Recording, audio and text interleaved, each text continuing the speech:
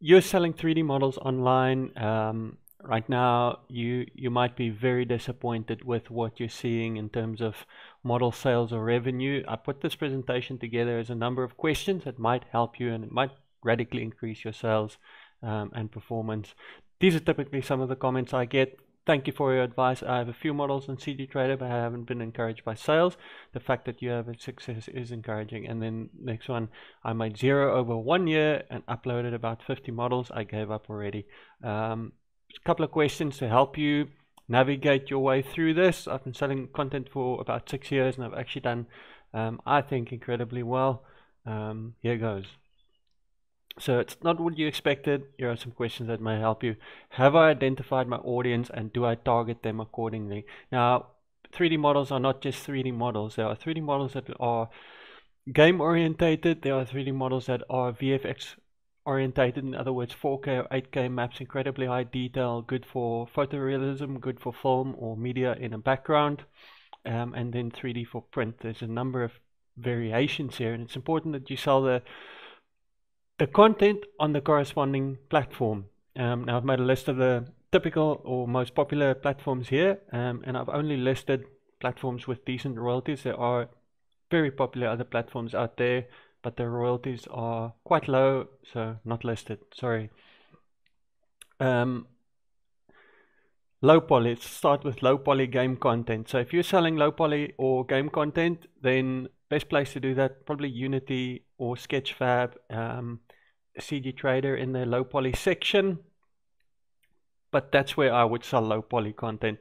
If I sold high quality VFX content that freelancers or concept artists, matte painters want to use in the film or VFX industry, then ArtStation would be the first place I go to. If I sold general 3D files or 3D scans or 3D print files, then I would do that on CG Trader. They're probably the best of the generalist in terms of sales platforms.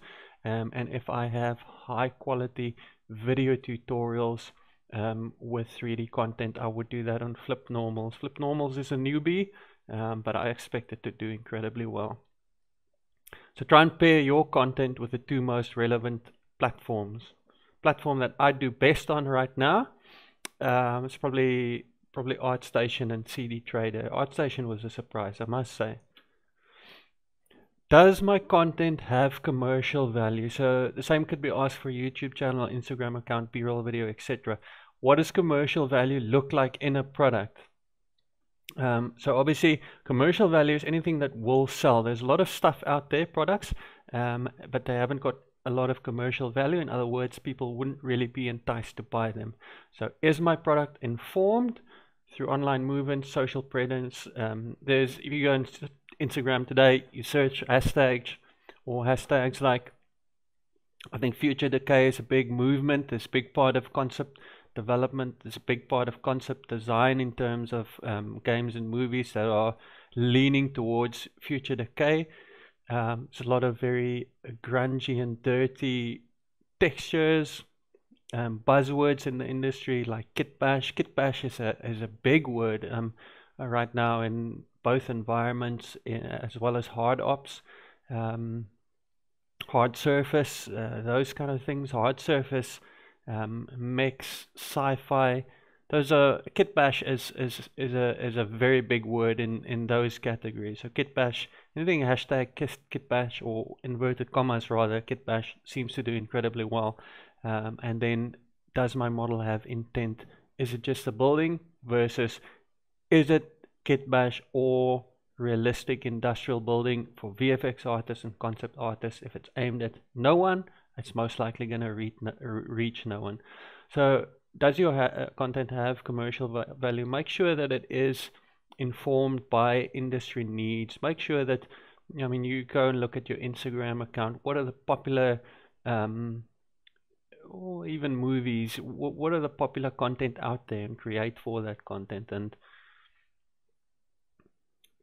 so ask yourself, what is my product about, and what would move someone to buy it?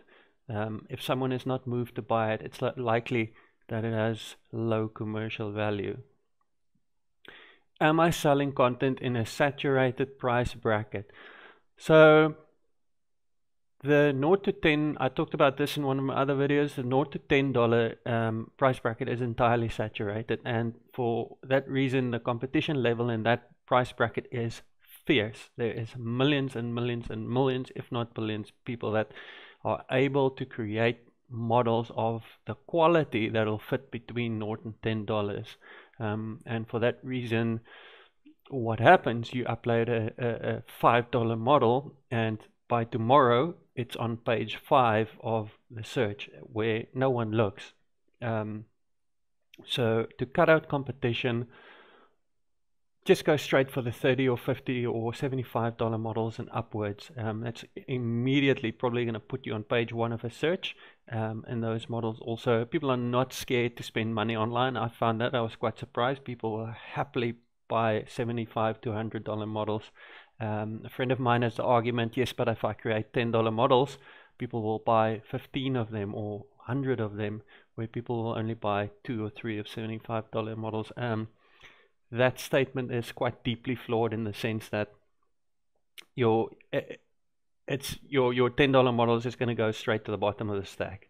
And like I say, especially on ArtStation, I've seen that people are very, very keen to throw money at an expensive product, because there's a lot of ArtStation freelancers out there that most probably bill their client for that purchase anyway. High ticket items, so that's that.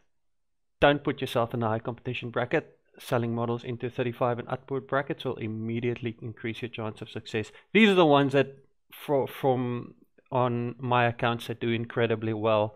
I sell a lot of them actually per month, so that's really great for me. Then third point, aim to create larger products, and if you're used to making $10 models, then aim for your first $35 USD model. It's not difficult to create the $35 models. It's going to take you 3 times the time that it takes you to create a $10 model. It's not difficult, really it's not. And then once you've had 5 or 4 $35 models online, go for your first $50 model, and then go for your first $75 model, and then keep making $35, $50 and $70 models. Am I willing to have my thinking influenced by advice? Now, people are creatures of habit. They believe one thing because they somehow got onto that belief, and they're unwilling to let go of a belief, whether that belief is right or wrong. This is one of the things that I get the most in my YouTube as a comment. How many models do I need online to make a decent earning? That's not really how it works. And while internet sales, a large part of internet sales is microtransactions at a massive scale, the reality is that if you have a lot of content that is substandard, you're not going to sell anything. So 1,000 models will earn you nothing if there are 1,000 substandard models. I made nearly $400 my first 3 weeks on ArtStation off one product online, and the reason is that the product was incredibly high quality. It had a lot of images in, it had video talkthroughs in, and it gave a people or potential customer peace of mind. They knew that when they spend this money on that product, they're going to get that quality. So it's not about the quality, aim, or the quantity rather, aim for the quality. If you aim for the quality, get the quality right, then you can start worry about quantity. So have I taught myself basic selling techniques? So basic selling techniques is awareness, competition, and price. Those are your core selling techniques. But then there are things now that are relevant, like cancel culture, and your online presence, obviously, which ties into reach. So I've listed your awareness sites here, in other words, portfolio or visual sites that help with reach, and then I've listed your sales sites here. So essentially put all of this on there, not in an overselling kind of way, but you want to create an awareness. So Instagram, Pinterest, Twitter, YouTube, Bayon's, ArtStation, CG Trader, BlenderMarket, and Flip Normals. There's a combination of sales sites as well as portfolio sites. And what I found is for a very long time, I made a pin a day of my 3D models, put it on Pinterest, and blasted it all over Twitter and other places. And because I made a pin a day for I think 6 months, I can't remember if it was 5 or 6 months, but my awareness grew quite a bit because obviously everything I have is kind of tied together. My Behance is tied to my YouTube, my art station ties back to my YouTube, Facebook, I just put everything there, not in an overselling kind of way, but everything is out there. Twitter, a little bit, not so much as the other ones, and then Instagram. And what I'm starting to find now is people are reposting and resharing a lot of my stuff. I found a lot of my stuff on Reddit, found a lot of stuff on Tumblr as well, and they're all reshares. So get yourself, boost your content, create awareness. The reality is, if you put stuff on 3D marketplace, just talking about point number one, their awareness. If you put stuff on a 3D marketplace, you essentially put it in someone else's shop, you don't really know what their sales tactic is. I know at BlenderMarket, they'll go put it on Instagram, and they'll go share it in other places. And I know with Flip Normals, they'll do the same. But that's not really for me to go and further the awareness of that product. I can go and put it in Behance, as an example, where I go and do all my final renders. I'll put it on Behance, I'll put a link in there. That link will go to a YouTube talk through as well as to the product. Do the same on ArtStation in the description, it goes to a YouTube talk through. Then I talk about my products in YouTube, obviously create awareness there, but not in an overselling way again, because cancel culture will just immediately kill anything that's being oversold. So these couple of points really worth digging into.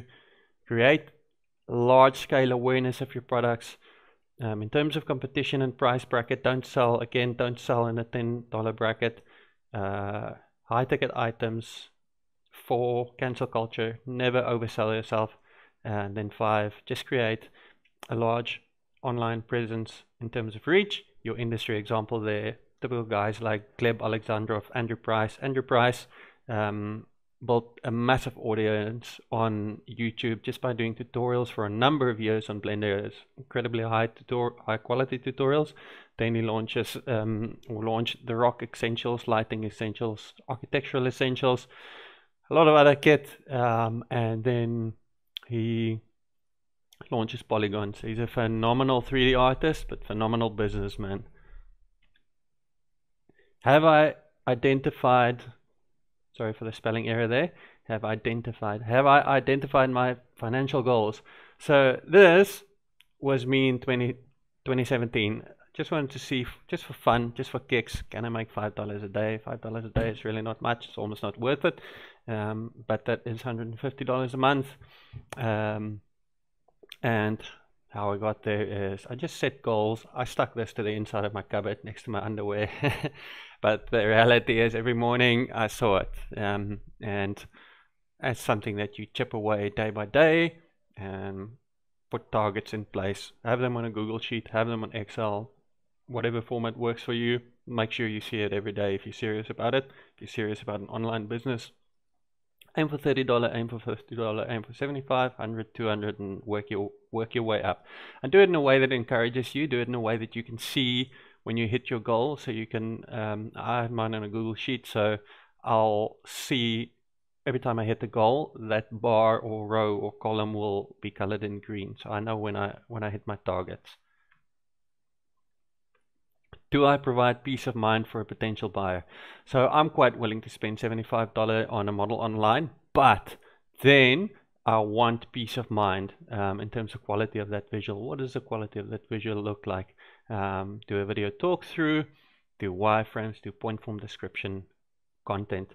It's very, very important that people can see the specifics of your content that you're selling, and you need to be thorough enough in how you sell it for people to have peace of mind. That remember, someone buying this doesn't know what customer support is like on CG Trader. They don't know what customer support is on BlenderMarket. They don't know if they spend $75. They don't know if they don't like the quality of the product, if they can return it or not. And they most probably don't want the hassle of trying to get a refund for something that they cannot use. So they will only buy it if they find peace of mind by looking at your content. You need to really sell it well. Do I understand that I will need patience and endurance? Now, I've been selling since I think March 2016. I made my first ever sale, which was this. I really sold this for $1.30, which is ridiculous. Well, I didn't sell it for $1.30. I cleared $1.30, which is ridiculous. I mean, it's just really ridiculous. But it was my first experience of selling something online, and then I went from there, kind of put two and two together, and I thought I'm gonna have to create too many of these at too large a volume, and I don't have the capacity. I'm rather gonna move to high ticket items, so I moved from selling 2D to 3D. 3D started doing incredibly well. I had to spend a lot of time on YouTube in terms of digging into sales tactics, how to properly sell something, how online business works, how do you sell in a market where mass scale, mass volume right now is an issue, where potential saturation is an issue, and how do you sell into that. Educate yourself and understand that you will need patience. You will need 3, 4, or 5 years before it does really, really well.